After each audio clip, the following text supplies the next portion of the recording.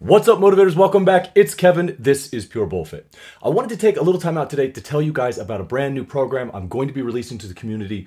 Free basic program, as always, called Pure Powerbuilding.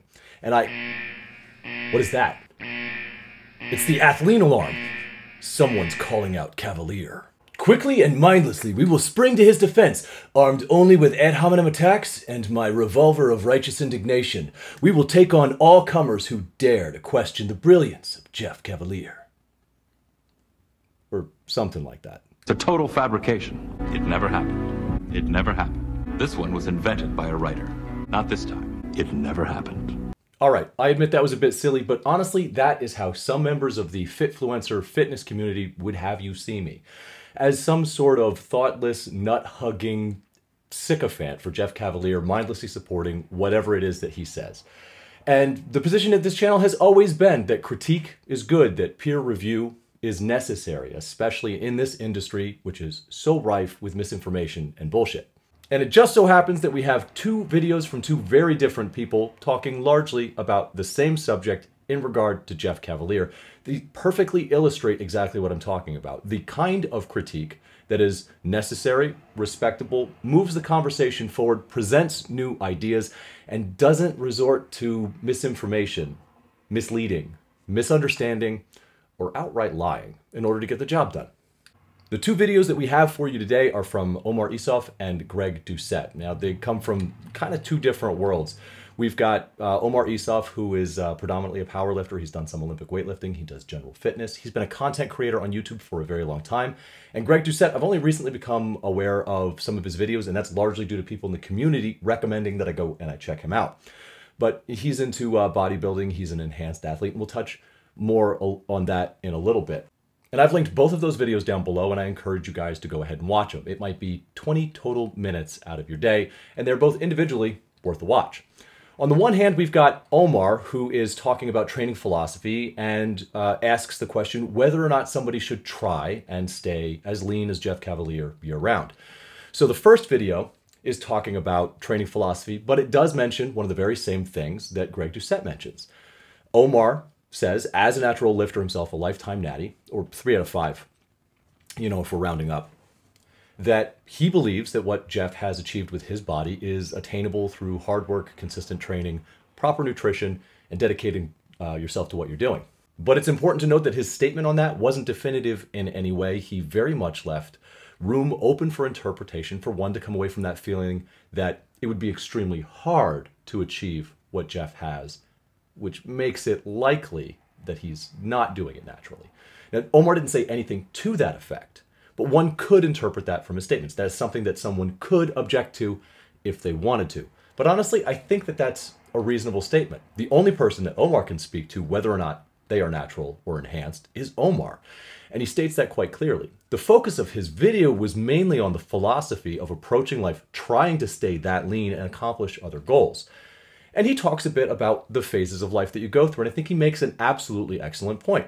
We all go through phases of what we're trying to achieve, and apparently at this point in Jeff's life, he very much appears to be not trying to get bigger and stronger. He is trying to remain athletic, he's trying to remain lean, and therefore his training and nutrition are suited to those needs, but that's not necessarily for everyone.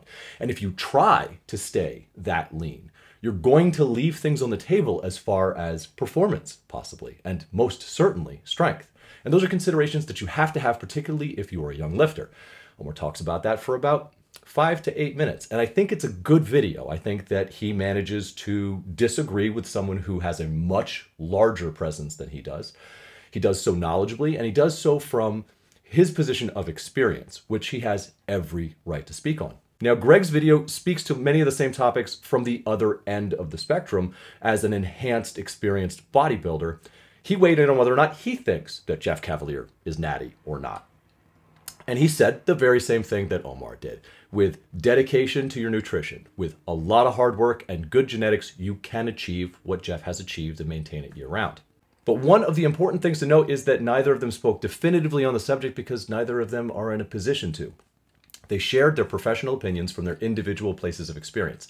One, a lifetime natty lifter, and the other, an openly enhanced bodybuilder. And they both came to roughly the same conclusion. Yeah, totally possible. Could totally do it. It would be really freaking hard though. And they're going to let you do the rest of the interpretation, your own investigation, draw your own conclusions. That is responsible critique. Present information from your position of knowledge.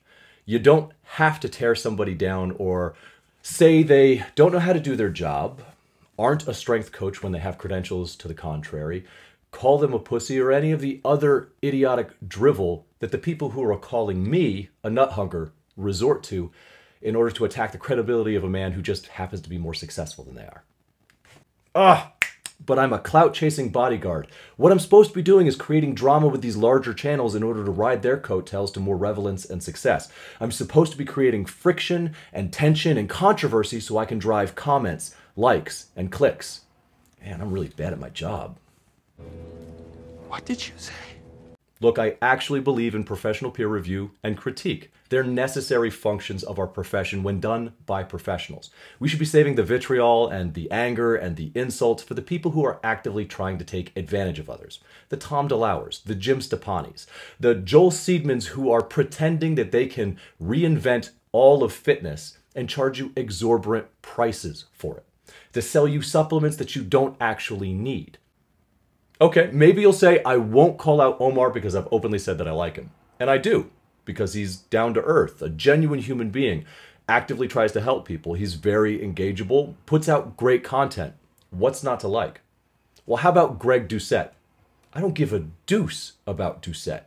Let's be honest here. He is an enhanced bodybuilder, and that is, as a content consumer, has no relevance to any of my interests.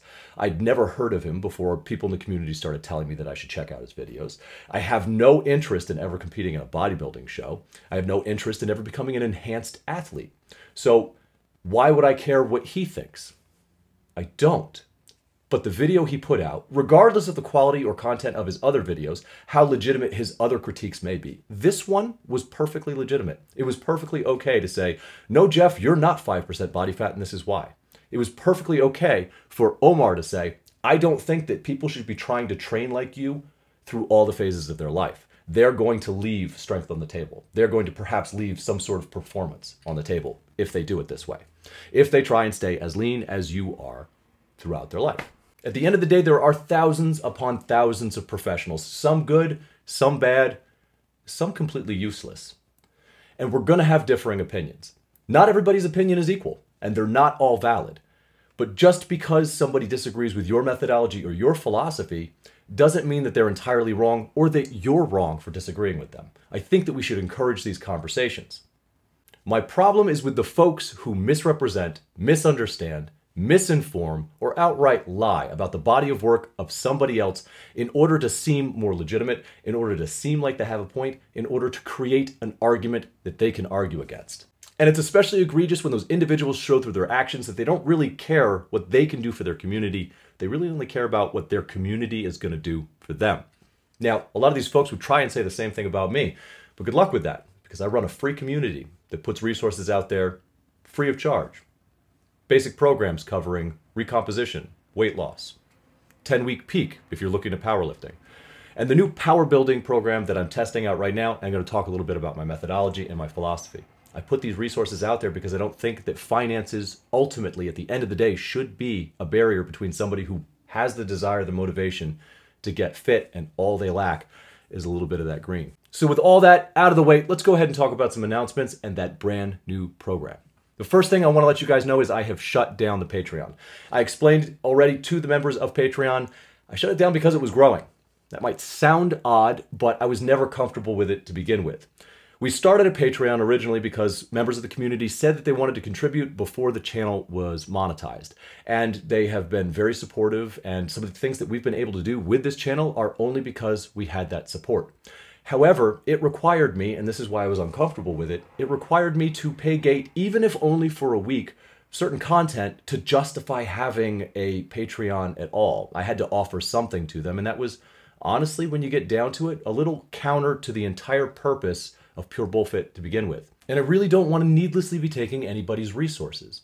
If you were a member of Patreon, I want to thank you so much for your support. But you're going to receive all the same information you would have there, here, just along with everyone else.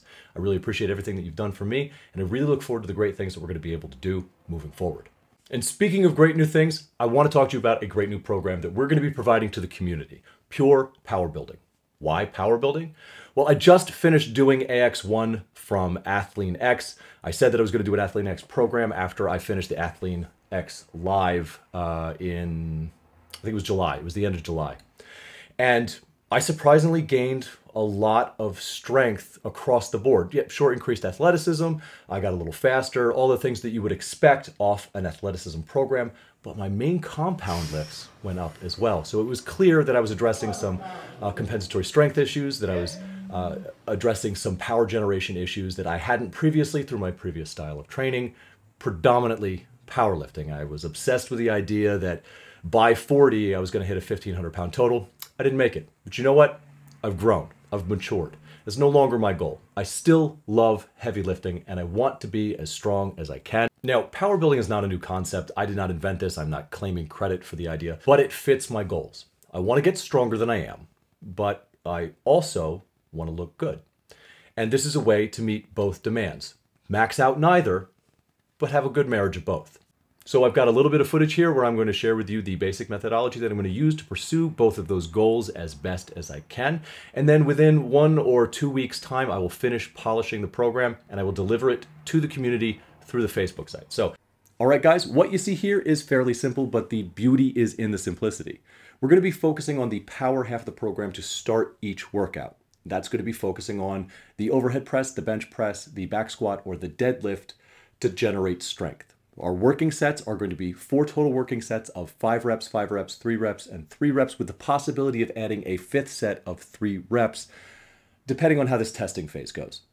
Now, it might surprise some of you that I'm using 5 reps because you recently heard I made a video about how 5 reps aren't magic. They're not. I specifically said they're great for strength, and that's what I'm using them for.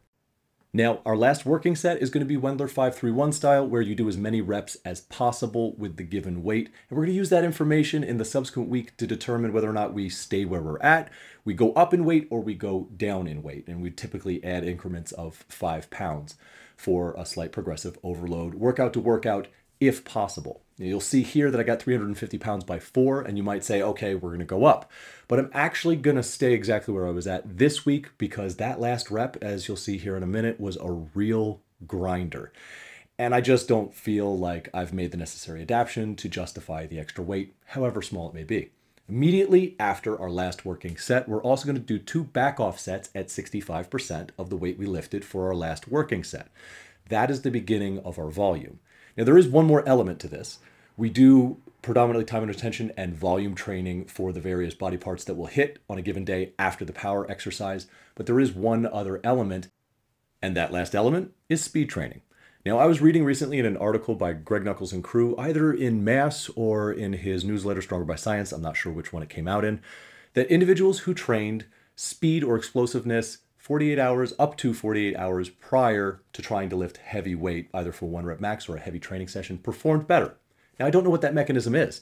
It could be greater motor neuron recruitment. It could be your central nervous system or your muscles are somehow primed for it. But I intend to find out. I intend to put it to the test to see if it is a useful tool in this program. And if it is, if it helps us prepare for the heavy lifting that we're going to do on the subsequent day, then I will include it in the program. And if it doesn't work, I will scrap it before you guys ever see it. And the methodology that we will use for that speed explosiveness training is 10 sets of 2 reps as fast and explosive as possible while maintaining good form.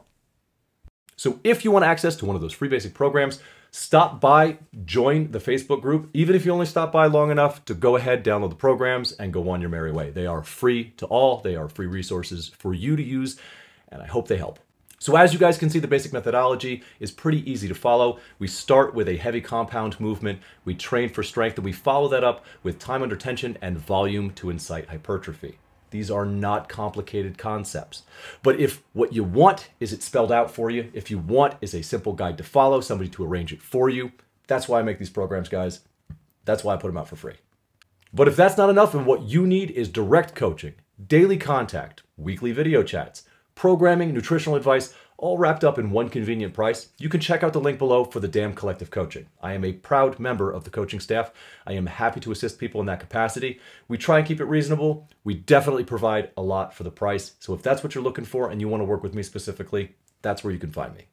All right, guys, that's it. That's the video for today. I highly encourage you to check out the videos that I linked below from Omar Isuf and Greg Doucet. They are great examples of how professionals review the body of work of their peers. Let's save the vitriol, the insults, the ad hominem attacks for the people who really deserve it. If you enjoyed the video, go ahead and let me know. Hit that like button. If you didn't like the video, what the hell are you still doing here? If you want to see more of this content and you're not yet subscribed, you know what to do. Also, hit that notification bell while you're at it. Get notified of all the videos as they come out. We got some pretty damn cool things coming up, not least of which is a collaboration with Scott Herman Fitness on his Insta-Gabbage series. So look for that later this week, I think. I'll keep you guys updated in the community page. I will see all of you guys in the next video, and until I do, take care of yourselves, take care of each other, and go fit yourself. Jeff, get down!